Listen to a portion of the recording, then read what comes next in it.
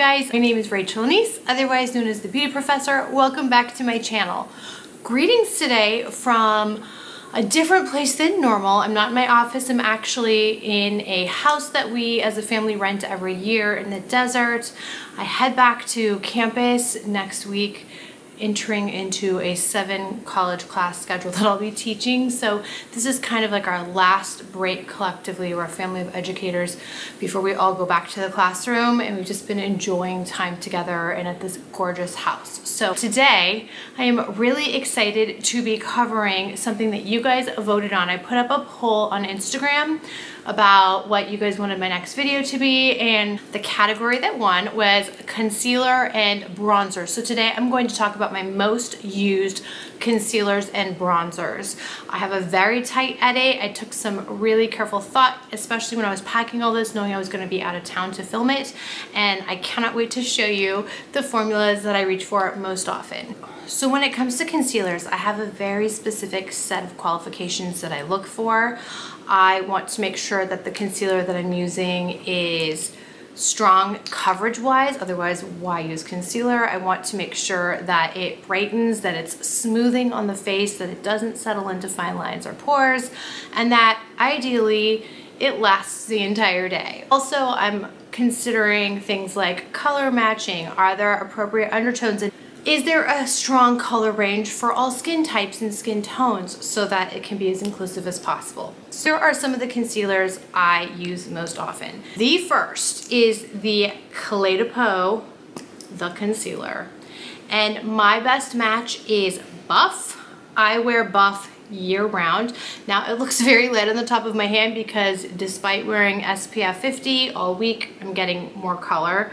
It's really sunny out here in the desert. But Buff is my best match, and certainly I'm not wearing it on the top of my hand as a normal thing. I'm wearing it in my under eye region, which is where I have this today. The beautiful thing about the Clé de Peau, the concealer, is that a little goes a very long way. I have worked on this same tube for almost 2 years, and look how much is still left. I only need a swipe, and then I buff it in with a little brush or with my fingertips, and either one works well. It's creamy, it's emollient, but it doesn't slide around. It's just a makeup bag staple for me. It's always in my bag. Buff is my best match, but I will make sure to link to swatches of every concealer shade in this range because I have them on Beauty Professor. Next is a foundation base concealer hybrid. This is the Monica Blunder Beauty Blender Cover, and it comes in this weighty glass jar. This is shade 4.5, which is a good match for basically my whole face for most of the year. It's kind of a warm olivey tone, but this formula it's creamy, it's fragrance free. It can be applied sheerly. If you want just a light wash of color, you can build it up to medium or full opacity as a foundation. But since we're talking about concealers, I treat it as a concealer. I pop it on with fingertips and I put it right in this orbital region. You can also use it to spot cover, to even things out if you're working in the center of your face and moving outward. It is just a super versatile product, and the shade range on this one has been expanded recently. I have swatches of every shade in the lineup. I will link to it on Beauty Professor, but if you're looking for one of those products that does it all, truly, Blender Cover is a very strong, formidable option. For under eyes only, and I want to stress that, whereas the first 2 concealers I have shared with you are ones that I can use all over my face, I really only use this one, the Sisley Under Eye Concealer in shade 2 in my under eye region. Now you can see even with the packaging, it is designed for this under eye orbital region. It's got a cool tip applicator that just kind of reduces puffiness while expertly and precisely distributing product. This concealer on my skin, number 2, is very, very fair, very pale, but it has this gorgeous apricot peachy undertone that works even at my tannest. I can pop a little under here.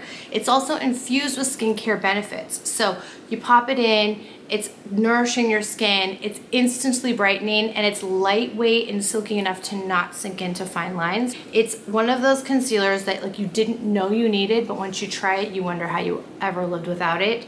It's an under eye holy grail.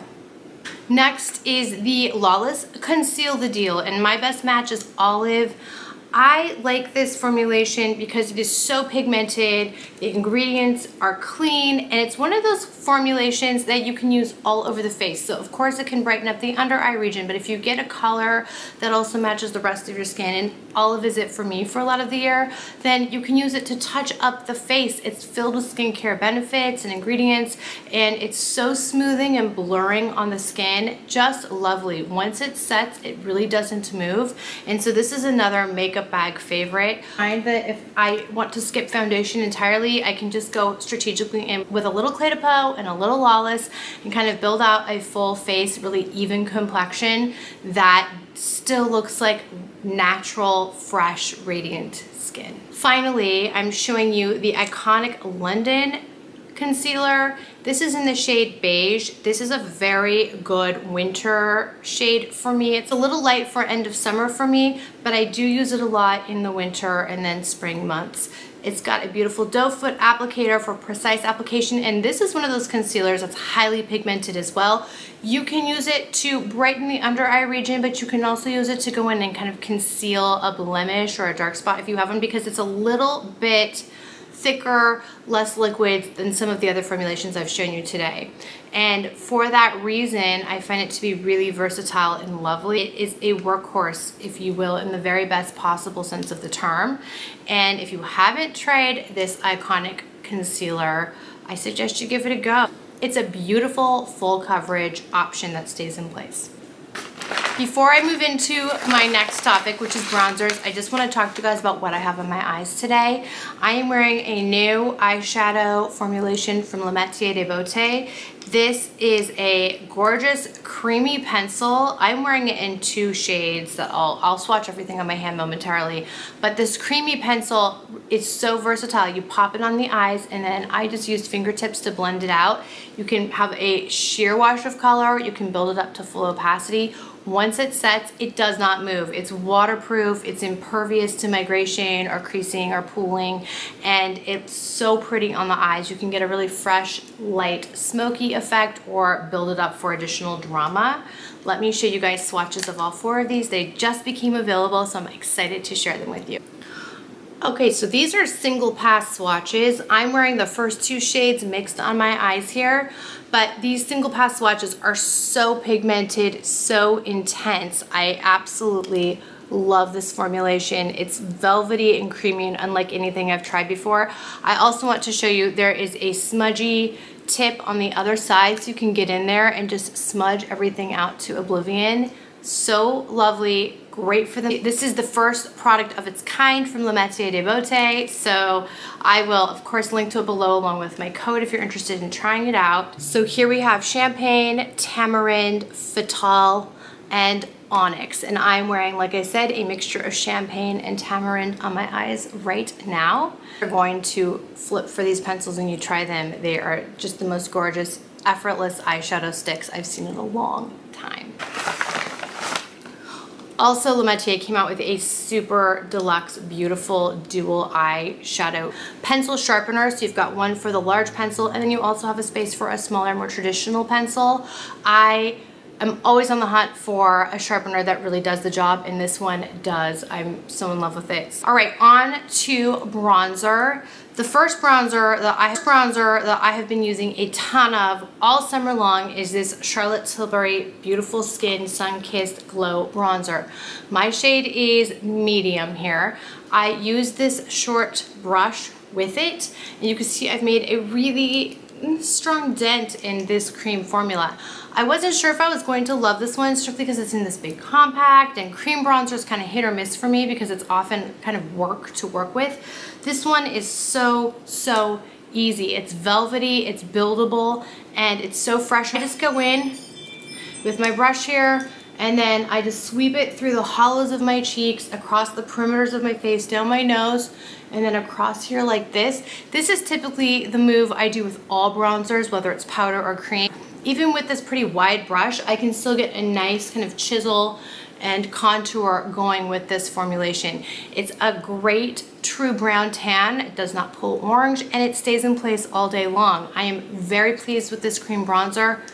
highly recommend. Next is the Gucci bronzer in shade 3. I've talked about this in a lot of videos before. I have got a pretty good dent going in this one as well. It's a soft powder bronzer that looks so natural on the skin. It's not matte, it's not radiant, it's just somewhere in the middle with a very soft focused finish. This powder is the one that I keep in my purse all the time because it's easy for touch-ups, though I feel like a little goes a long way. It's pretty pigmented, and shade 3 is a good match for me year-round. I wasn't sure about this bronzer when it first launched. I was intrigued by the packaging, but I didn't jump on it right away.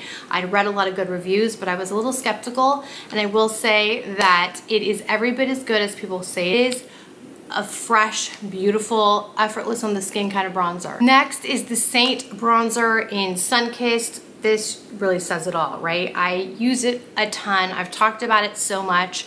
I've run through a couple compacts of this. This is a matte bronzer that just looks so, once again, fresh and easy on the skin. It's easy to contour and to sculpt and to just warm up the face all in one product. Super clean ingredients, no fragrance, looks beautiful on skin of all types and all ages. It's a hero product from Saint for me, and I sing its praises constantly.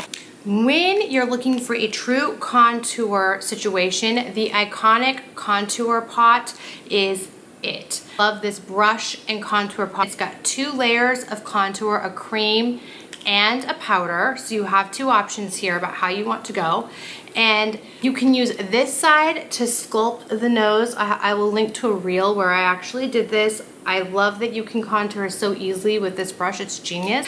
And then on this side, the fluffy brush works really well to use the powder to add shadow. You can also add a little more depth and get right in there with the cream. Super versatile and very compact, makeup bag friendly. This duo is brilliant. For a gel bronzer, I really enjoy the Chantecaille gel bronzer.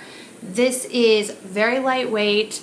It's sheer, almost like a watercolor, and you can build it up. I typically use a sponge or a brush to apply. You can get away with using your fingers, but if you're looking for the lightest wash of warmth, this one is beautiful, and it's very easy to work with even though it's a liquid, which I do think oftentimes liquids or gels can be daunting. This one's really forgiving and just easy to kind of move through the areas I've already discussed when it comes to bronzer. Another bronzing option is the Vita Liberata Beauty Blur Face.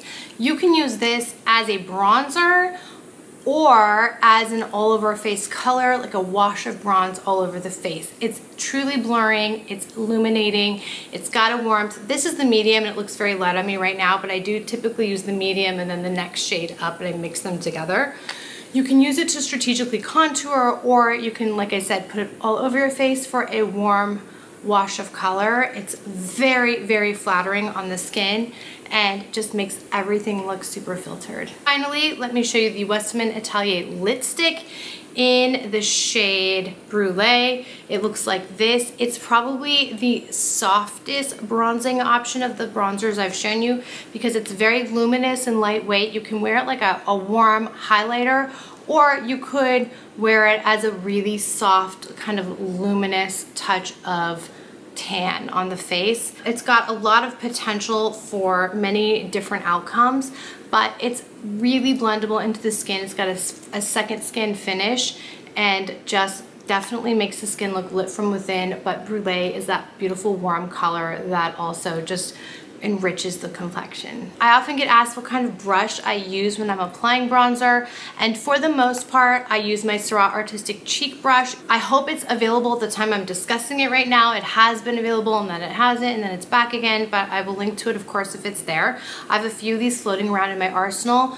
This one, you know, the way that I would go in with it is just to get some on my brush, and like I said, I go into hollows of the cheeks, perimeters of the face, down the chin, down the nose here, a little bit up here, and then just blend it through. Bronzer is also great in the crease of your eye. If you want to skip eye shadow, you can just go in with some bronzer for a monochromatic look. So it's one of those versatile products and versatile brushes that you will find yourself reaching for time and again. I hope you found this bronzer and concealer discussion useful and interesting. I hope I put some fresh formulas on your radar. I welcome your questions and your comments. I have so much more beauty content in the works for you guys, but in the meanwhile, thank you for being here to watch this one. I'm wishing you a strong start to your fall, and like I said, newness on the horizon in the meanwhile. Don't forget to visit me at Beauty Professor, which can be found at beautyprofessor.com. Take care.